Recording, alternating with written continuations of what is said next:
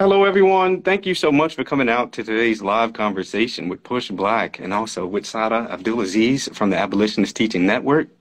Today, we're actually going to cover the infamous Atlanta public school cheating scandal that scapegoated Black employees for problems rooted in the educational reform movement. So, for folks who may be unfamiliar, in March of 2013, 35 educators in the Atlanta public school system were charged with racketeering and conspiracy. All right. These are the same two charges that are used to bring down the American mafia, but this was used to target teachers for allegedly changing students' answers on standardized tests. Now, 12 educators were brought to trial, and they were all Black.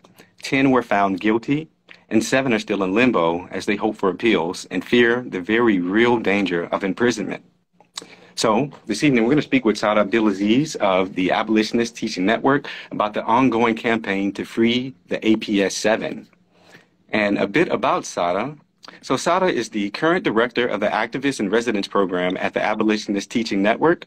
They are a former educator as well as an organizer and activist who's worked in fostering and supporting communities for 10 years now. So Sada is also from the global and national U.S. South, and they find inspiration and meaning in fighting alongside the communities they find themselves in. Queer people of color who are rowdy because they know they deserve more. And it's this realization of the abolition freedom dream that keeps them connected and accountable to all of our collective liberation. So once again, thank you so much for joining us, Sada. My pleasure. Thanks for having me. Yes, yes. Just to begin today's conversation, we wanted to know if you could share a little bit about your own personal journey into abolition as a practice and philosophy. Yeah, sure. Man, I feel like answering questions like that requires you to go back to some of the first moments where you recognize how messed up the world is and your place in it. But I don't think we have time for all that. So, really my exposure to thinking of abolition as a practice was around and the Arab Spring was popping off then. So a bunch of revolutions happening across the Middle East, North Africa, and one happened in Egypt. And I've been kind of politically engaged as a young person, but I felt like my imagination was limited by what we're usually exposed to, like the Democratic Party or a nonprofit that uses liberal means to get certain ends. Yes. And so that moment, oh shit, people can revolt. I'm sorry, I don't know if I'm supposed to say that. People can, okay, right. People can revolt and people can abolish the conditions that they're in, and they can demand something larger than our sort of political system allows us to imagine. And that was the beginning, and it's developed into police abolition. I worked as a police abolitionist for years and years in Atlanta. And then when ATN was created in 2020, it was also when sort of like all of the cities in the United States were on fire around George Floyd and Breonna Taylor. So it was a continuation of abolition and that practice. Wow. Thank you so much for sharing a bit about that journey. And you mentioned ATN. I wanted to kind of familiarize our audience with the wonderful work at the Abolitionist Teaching Network. And I want to know if you could just share a little bit about its current initiatives, its mission, and specifically the Activist in Residence program that you all offer. Yeah. So ATN, Abolitionist Teaching Network, sorry, I will try and not say ATN every time, but I will probably say it a lot. ATN was created in 2020, and it was sort of a response by a few educators to this book that one of the founders, Tina Love, wrote, We Want to Do More Than Survive. She was book. It was taken off. The goal was to kind of speak to K through 12 public educators. And she was going around the country, and educators were like, yes, this speaks to me so much. Absolutely. What can I do? And Tina's response was organize. And people were like, what? I think already were engaged in organizing, and some people didn't really know exactly what that meant. And so ATN was born as sort of a living response to that, alongside a couple other founders, one of whom is an elementary school teacher. And so our goal, our mission is to bring this idea of abolition squarely into the public education system. People have tried to reform the US public education system for a long time. It's not gotten us very far. There's a lot of really traumatizing and terrible things that have happened to people through the veneer of reform in the United States, and particularly Black, brown, and working class people. And so just like the idea of abolition asks us to look at the nexus, the root of all of these things, we're asking for the same thing in terms of education. So people might be familiar with that, with like the school to prison pipeline or nexus, which is an aspect of it, but really it's also begging us to reimagine all of it for our needs, for what we deserve, for what we want for ourselves as Black and brown and marginalized. So the initiatives we have that Activists in Residence program. I'll get into that last. We have something called the Virtual Freedom School, which is a freedom school offered to young people to kind of learn the things that we don't typically learn in K through 12 schooling. Like we learn how to Shakur, we learn some freedom songs, we learn what it means to be self-determined, what it means to be a white comrade or co-conspirator as a young person, all of that.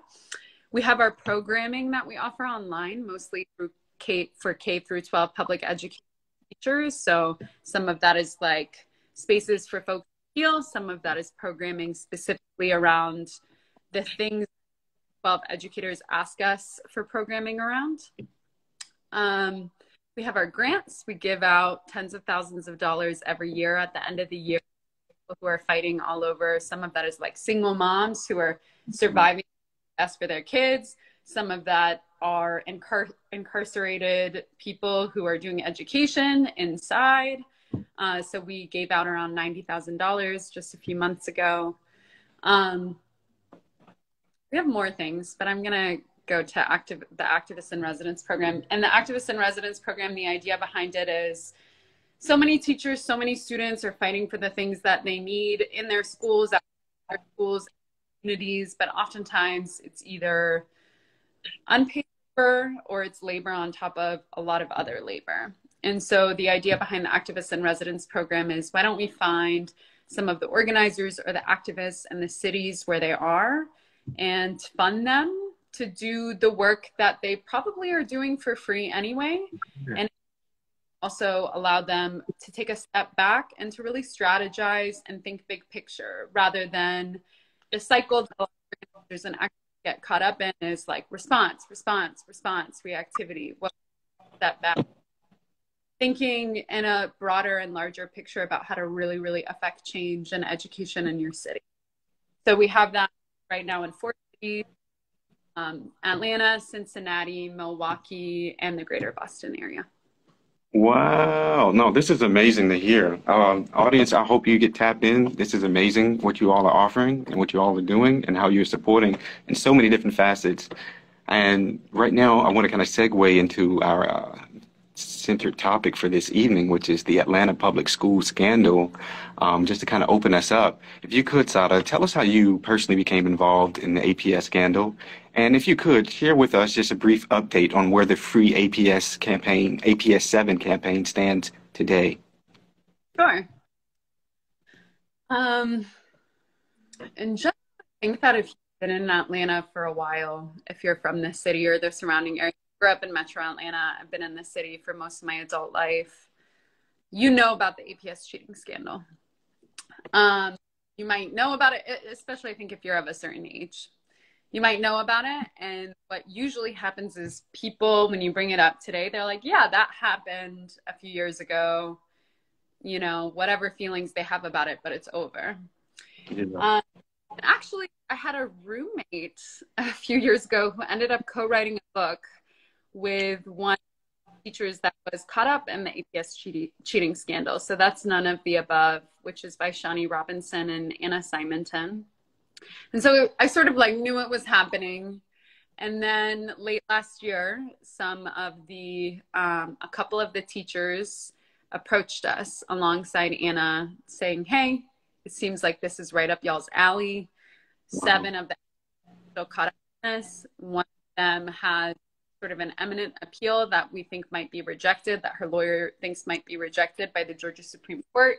So these people could go to prison any day now. Could y'all as ATN please help us? So we started late last year with kind of building back up a bit of an awareness around it because people think that this is something that's in the past. Yeah. We'll get into more of the details, but the general update is, so there's 7 people left. One of them is represented by one lawyer. The 6 are represented by another lawyer. So the one, that's Dana Evans, she's kind of fast-tracked. She's a former principal at Dobbs Elementary. Mm. And what her case has sort of revealed is that very likely that the judge in this case, Judge Jerry Baxter, who is now a retired judge, but who still gets to decide what happens to her and these other 6 people, that he seems pretty intent on sending them in. It seems like the district attorney, Fonnie Willis, who's the Fulton County district attorney and who was the lead prosecutor of the APS cheating scandal, which is a pretty big deal, he seems to support continuing to charge them and put them in prison. And so basically kind of fighting this fight to not allow that to happen, to do whatever we can so that these people don't go to prison and so that we can also change the narrative. For us, 7 people got blamed for standardized testing's faults. And so let's actually point out the real culprit here, which is standardized testing. Yes, yes. Thank you so much for speaking to the, well, really the racialized dimensions of this as well. Through research, I learned myself that though numerous instances of cheating were reported across at least 40 states in the U.S. at the time this story broke, including like counties in northern Georgia, right? It seems that only 12 Black Atlanta educators were actually targeted for prosecution. I'm just curious, how does the Abolitionist Teaching Network make sense of that kind of discrepancy? It's just anti-Blackness. I mean, you have to call a spade a spade. Yeah, there was around 200 schools that were investigated across Georgia. It started off with the AJC pointing out, hey, scores from one year to another in these schools really high. It seems statistically improbable. So they write a few articles. It spurs an investigation by the state of Georgia around 2011. And 200 schools are investigated. About a quarter of those are APS schools, but the rest are all over Georgia. At that point in time, Georgia schools are populated by 60% white teachers. So the majority of teachers in Georgia are white. And somehow we end up with 12 Black Atlanta educators on trial. The fascinating thing about this too is like people had admitted guilt during the investigation by the GBI. They had said like, yes, I participated. Those people didn't actually go to trial. So the people who ended up, one of them goes to trial. She's actually absolved. 11 other people who have been proclaiming their innocence the whole time, they're the ones that end up being found guilty. Wow. The 35, it went from like around 200, and then it went to 35. Of those 35, before it siphoned off to the 12, all of them were people of color, 34 of them were Black. So I think the writing's on the wall. There's really no other explanation other than the fact that it's anti-Blackness, and I think also specifically this desire to carve up Atlanta. Like the APS cheating scandal gave legitimacy to the idea of state takeover of schools. It gave legitimacy to the idea of Atlanta schools being failures and needing to be privatized or made into charter schools, and all of that kind of the general gentrification that's been happening in the city for decades now. Oh, wow. That was literally my next question. If you could speak to the shifting demographics that have been happening in Atlanta and how that has shaped the sensationalizing of this case in the local media. Yeah. I mean, the local media's coverage is a whole nother thing. I think it's really important to point out that there was a gag order on the people in the trial, so they could not actually speak to the media. So really one narrative came out. And I'm sorry to say it, but the AJC, the Atlanta Journal-Constitution, will be incredibly reactionary, and their coverage of this was no exception. And I think also just one last thing on that media piece, and I'll answer your question more thoroughly, is a lot of people today are like, okay, well, the gag order isn't in place anymore. Why aren't these teachers speaking out? Very few of them are. One of them is super outspoken, Sean Robinson. And I think it's really important to think about the fact that these people's, their entire fate and destiny is in the hands of public officials who have brought up what they said in the media against them after they're closed. And so I guess if you put yourself in that position, would you feel like free and open to sort of speak to the media, or would you be really moving in fear a lot of the time?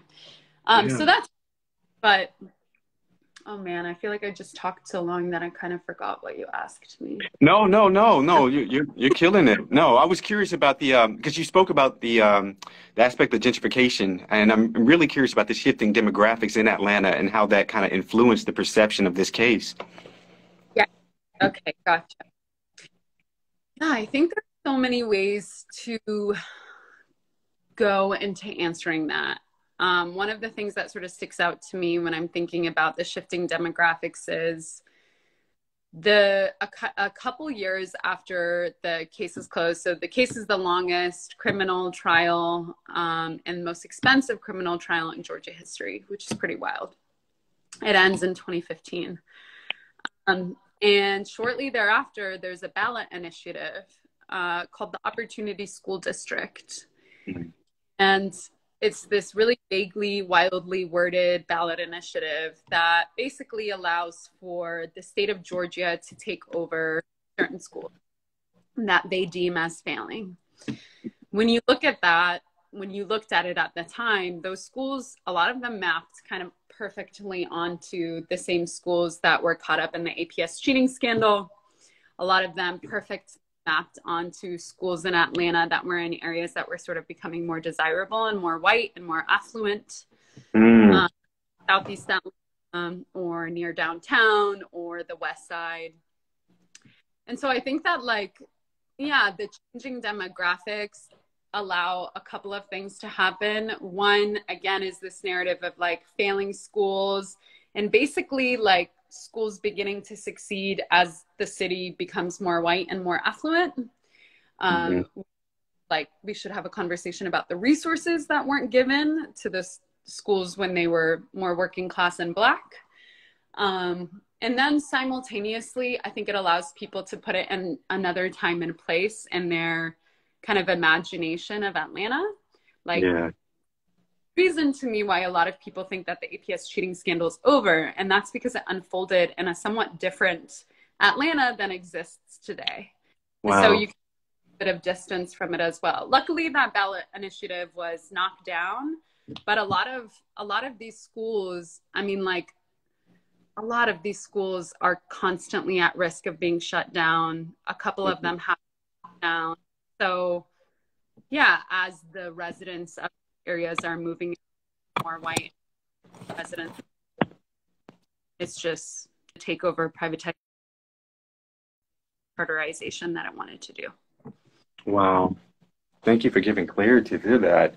And to that point, you mentioned how this case is the most expensive and the longest running criminal prosecution case in Georgia history, which is really absurd. And I really can't get over how violently absurd just the use of the RICO charge was here as well. And to that point, I'm curious if you can share with us how certain elected officials, you've already mentioned them, such as DA Fonnie Willis, how some have used this case to kind of bolster their careers. I'm even thinking of former Governor Sonny Perdue, right? It seems like some folks have actually exploited this case to their gain. Yes.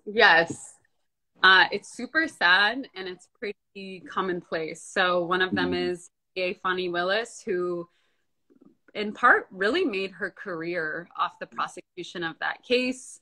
Wow. The framing of the case, because there was a gag order, because there was just sort of a media buy-in of the state narrative rather than investigating standardized testing or choosing to sort of question any of the other culprits in it.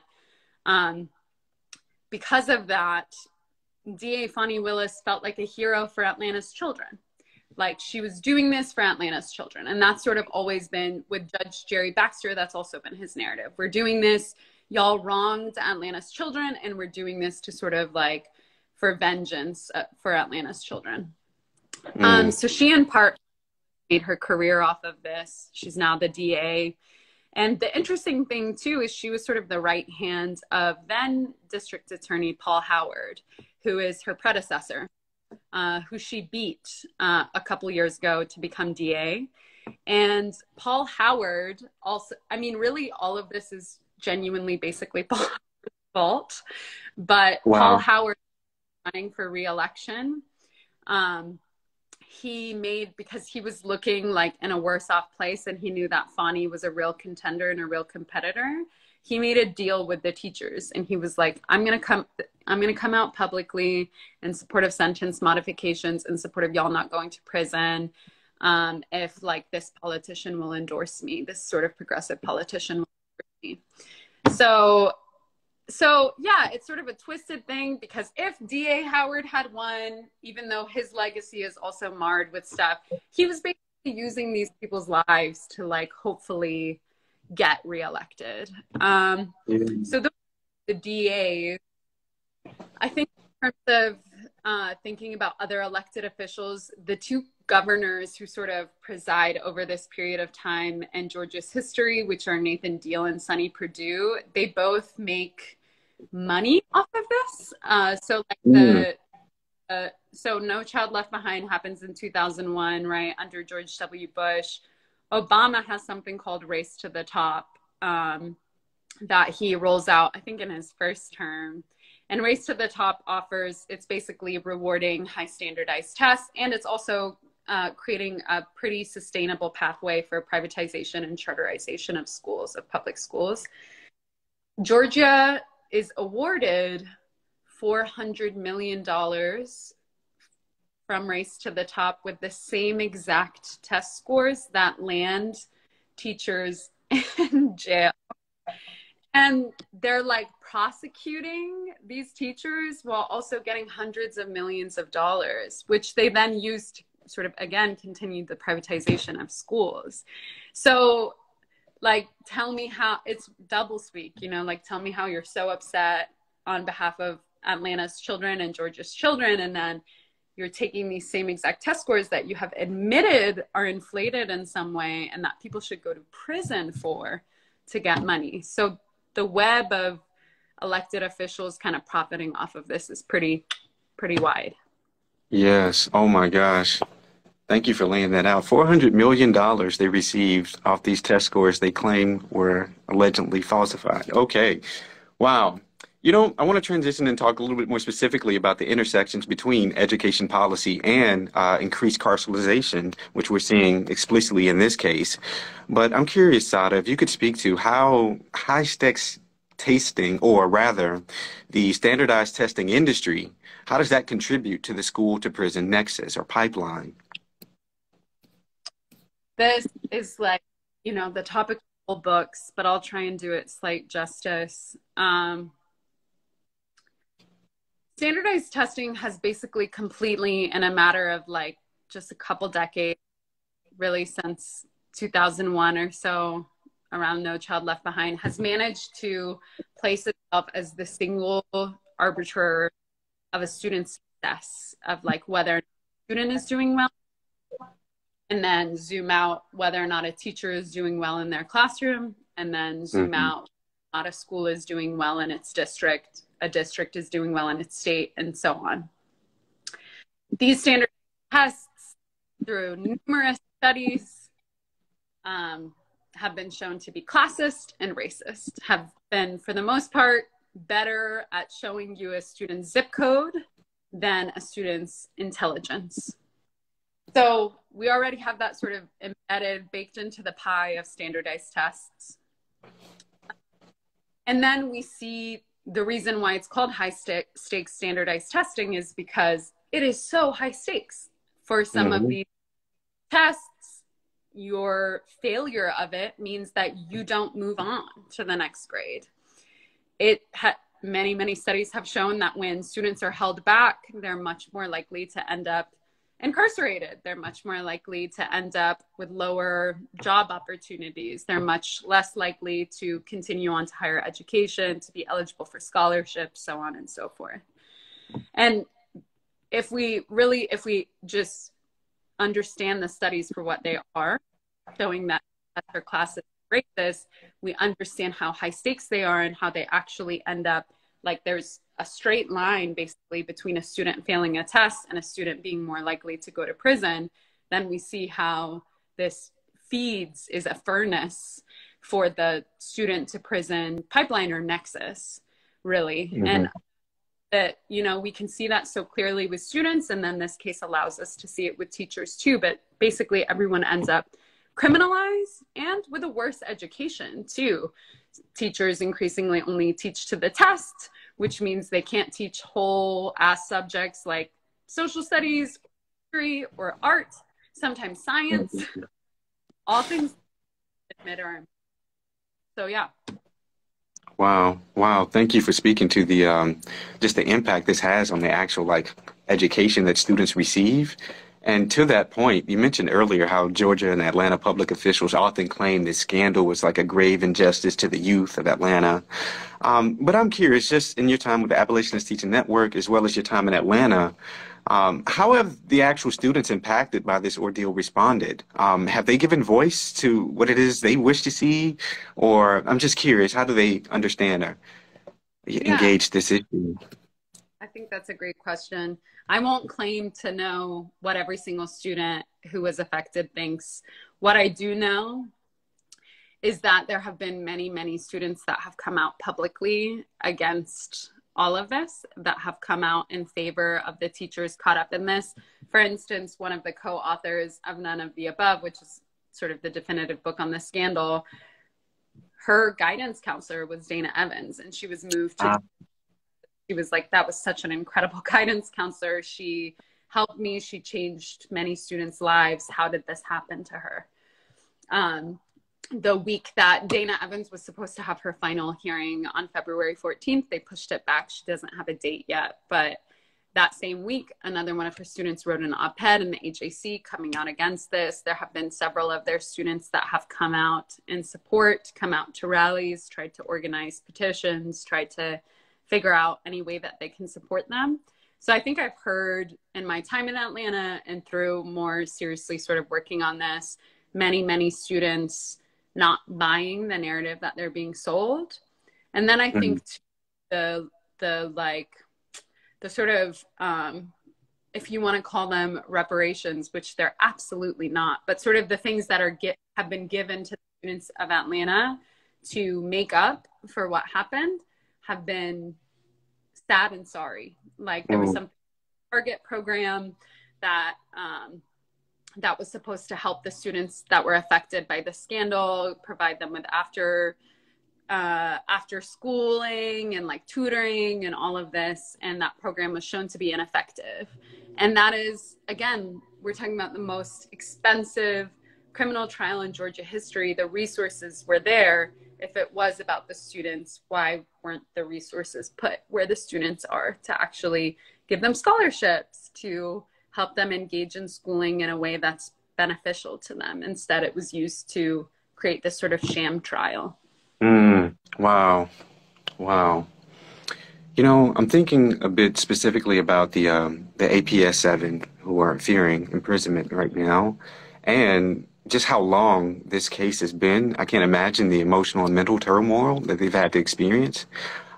Maybe for folks just joining us, and again, for folks who are unfamiliar with this case and how long it's lasted, I'm curious, Sada, if you could just share a bit about some of the hardships experienced by these teachers targeted in this case over the decade since it broke.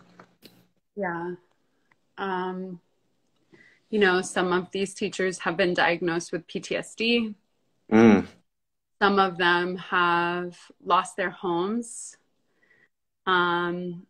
Basically, also, they're in professional ruin too, right? Their names were blasted all over. A couple of them have attributed this to their kind of relationships, their marriages falling apart because of the amount of stress. One of them, Shawnee, she was pregnant for the entirety of the trial. This longest trial in criminal history. She was pregnant with her child, who luckily was born healthy and is beautiful and wonderful. But imagine the sort of stress that she was enduring, thinking about whether she was going to be able to be with her child, whether she was going to have to go to prison pregnant, and she had to spend a few nights in jail pregnant, right?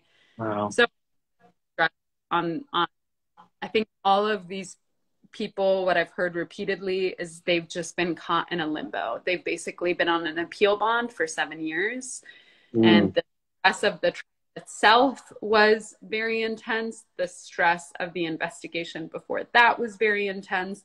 But then imagine having for 7 years and continuing, because we don't have clarity on final hearing dates, this hanging over your head, like, oh, any day now, any day now. Are people gonna, people were stressing when they thought that the final hearing date was gonna happen in February about, like, if I go to work, are the cops just gonna show up there and arrest me in front of my coworkers? Are they gonna do it in front of my children?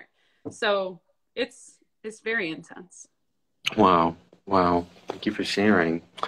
Okay, I'm curious, what are some ways our audience can get engaged and advocate for the APS 7? How can they support? Are there any resources we should look to get familiar with the case? So please follow our social media. We post a lot about what you can do, ATN_1863, and go onto our website. Basically, what we're doing is a public pressure campaign on some of these powerful people that have the ability to change the outcome of this. So we're doing phone zaps every single week. This week, it's for the district attorney, Fani Willis, that I talked about. The script is already written for you. The number is already there. You'll probably get sent to voicemail. It'll take you 2 to 5 minutes maximum. And we're just asking that you tell her whether you live here, fantastic, or you don't, fantastic, that you don't approve of this and you want her to modify the sentence. Last week, it was John Ossoff. The week before that, the public school superintendent. So we're going after these people who, because the judge in this case, Judge Jerry Baxter, is a retired judge, a retired white judge who gets to decide the fate of these people and has no public office. Like, we can't vote him out, can't call his office, we can't send letters, right? We kind of have to go through these proxies as well. But it's important that they come out. If you know a city council person or someone with some sway who, if they came out against this, celebrity, for God's, like anyone who, if they came out against this, it would make a wave, then that would be incredibly powerful. We have a petition on our website that you can sign in 20 seconds. And we're also offering things like teach-ins. If you're a teacher on the college level or K through 12 level, and you need a rest for a day and your students to learn a really important piece of history, some of our activists and residents can Zoom or come in and do a talk. And then we're also trying to zoom out and change the narrative against who's the culprit, which I mentioned before is standardized. It's not these 11 Black educators. And so as part of that, we've started an opt-out campaign. People who are on the West Coast like you or in New York might be familiar with opting out. That's a choice that caregivers, parents can make to remove their children from standardized testing. It's a right that parents and caregivers have that they don't know about because you're basically sort of bullied into the testing system. And so we've listed out a bunch of resources on our website for how parents can opt their children out of upcoming tests. Even if it's just that your child is really anxious and you don't expose them to that. Same, don't expose them to that. So it's also engaging in that, and increasingly calling into legitimacy standardized testing helps these teachers by showing that we don't buy into the fact that standardized testing is what is good for the students in US public education. We want real educators who care about them. These 7 are some of those educators. We don't want them to be caught up in this school to prison nexus. So opting out as well is a choice that people can make. Wow. Okay. Thank you so much for laying that out for us. Yes, before we wrap up today, just out of any last kind of comments or anything you want to leave the audience with, you just gave us a plethora of ways to get engaged. But just any final thoughts before we wrap up our convo this evening? Oh, thank you so much for having me. I really appreciate what Push Black does and the light that y'all have shown on this. So thank you for taking the time to talk to me. Oh, thank you so much for taking the time to join us. And for our audience, through our discussion this evening, we really see how high stakes testing and turns many Black classrooms and schools into test prep centers, right? Rather than offering a culturally rich and engaging, well-rounded educational experience. We learned about No Child Left Behind and how this raised the stakes attached to test results, especially in urban low-income districts, which face severe penalties for failing to boost these test scores. And this provides a pretext for removing low-scoring students and improving the school's test score as a bottom line. And since No Child Left Behind, there's been an increased use of strategies such as withdrawing students from schools, sending them to alternative schools or GED programs. For Florida, an example, a study cited by fairtest.org found schools gave low-scoring students longer suspensions than high-scoring students who committed similar infractions. Simply put, the punitive culture of standardized testing, it really promotes strategies to weed out the low scorers. And knowing this, right, we can begin to understand how racist policies such as No Child Left Behind and the entire standardized testing industry really targets and penalizes not only Black students, but through the APS scandal, we see it criminalizes Black educators and undermines the integrity of Black communities. So with this said, we invite you all to join Push Black and the Abolitionist Teaching Network in the larger fight to reclaim education and to protect our educators. So thank you again, Sada, for joining us. I'm Darren Wallace with Push Black and Free the APS 7. Thank you so much for joining us this evening. We'll see you next week. Thank you.